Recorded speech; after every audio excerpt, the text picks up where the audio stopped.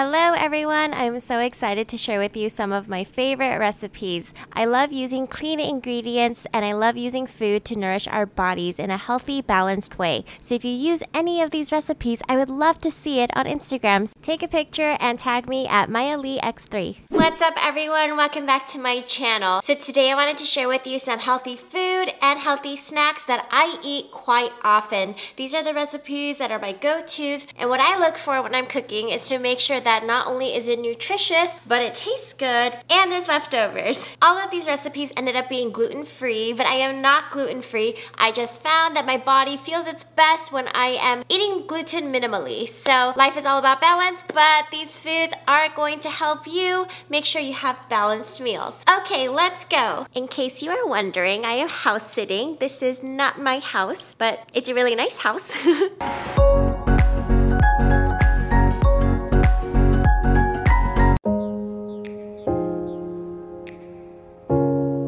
Hi everyone, this is definitely one of my favorite recipes because it requires very little ingredients and you can make a lot of it and then freeze it. So I bought 4 Atlantic salmons from Whole Foods, but you can really get it anywhere, and I'm going to season it with some pink salt, but you can use any salt. Then I get some broccoli florets and I'm going to put it next to all of the salmon because it's all going to bake in one pan.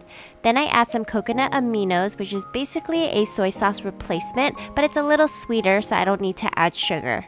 So we sprinkle that all over the broccoli and the salmon, and then I drizzle on some olive oil as well, just to help it bake really well. You can use avocado oil too. I already preheated the oven to 400 degrees Fahrenheit. It really depends on everyone's oven, but I find that 400 degrees is pretty good. And I'm going to put it in there for about 20 minutes.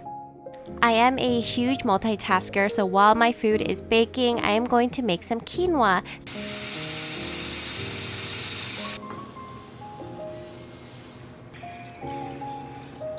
So I am the type of person who will shop for groceries, and then if I can reuse any of the ingredients in a different way, I will. So I just follow the instructions on the back of the bag, and then I have about 15 minutes for everything to cook. Once the timer rings, I fluff up the quinoa and then I take the food out of the oven. I love these types of dinners because it requires very minimal amounts of kitchenware and it means there's less dishes. Then I plate everything together. I like to add some greens, so I'm adding baby kale. You can honestly add lettuce, spinach, whatever you want. Then I drizzle on some extra coconut aminos and I am done.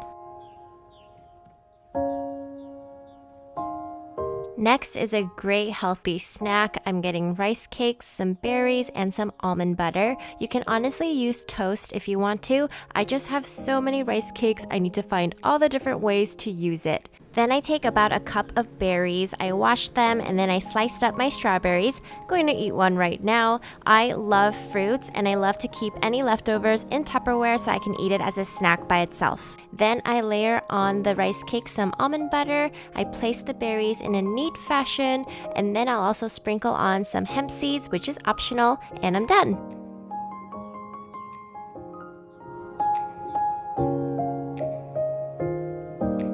If you've seen my videos before, then hi, it's smoothie time. And if you're new here, then well, I love smoothies. So I want to share one of my favorites with you.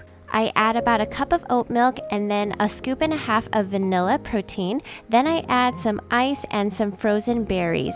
Then we add a scoop of almond butter, which is seriously a game changer, and then we blend it all up. Typically when you add frozen fruit, you don't need to add ice, but lately this summer I've been craving really cold, icy drinks, so that's why I'm adding it. I love starting my mornings with a nutrient-dense shake because then my body is able to digest it really well, and I know I'm getting all of my vitamins, minerals, and protein first thing in the morning. This video is sponsored by Skillshare. If you're looking to learn more about healthy eating or health and wellness, you can explore Skillshare's workshops, classes, and a bunch of other things. Skillshare is an online learning community with thousands of inspiring classes for creative and curious people. Skillshare offers creative classes designed for real life and all the circumstances that come with it. One class I'm learning from is Ilana Karp's Knife Skills, a mini class to chop like a chef because I cut food like I'm in middle school home ec. So I really could use this class, especially when I'm chopping all of my vegetables. The first 1,000 of my subscribers to click the link in my description will get 2 free months of premium membership so you can explore your creativity.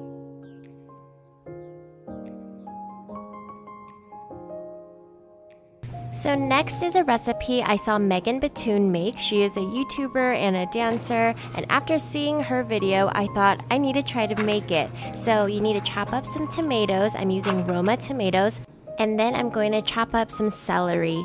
Look at me using the knife skills I've learned. Just kidding, I definitely need a lot more practice. Next, we need to boil a pot of water for the pasta. I probably should have done that first.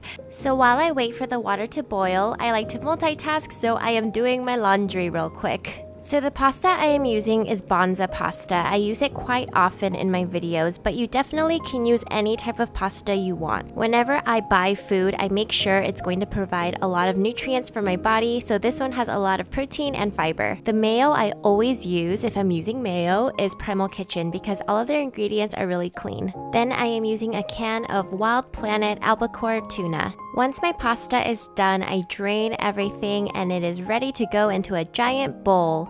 Then I add in the Roma tomatoes, the celery, the tuna, and then some mayo, and we're going to mix it all together to make this pasta salad. You can also season it with a little extra salt and pepper, and then put the rest in Tupperware because for sure you're going to have leftovers. So this recipe definitely made enough to feed an entire family, and here I am. Enough to last me the entire week.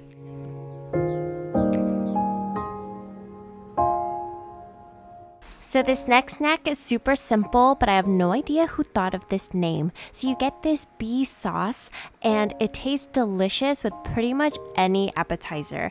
So I get some gluten-free crackers that are also low sodium and they taste really good, and then some carrots and then some of the bee sauce. We put it on a plate and it tastes so good together.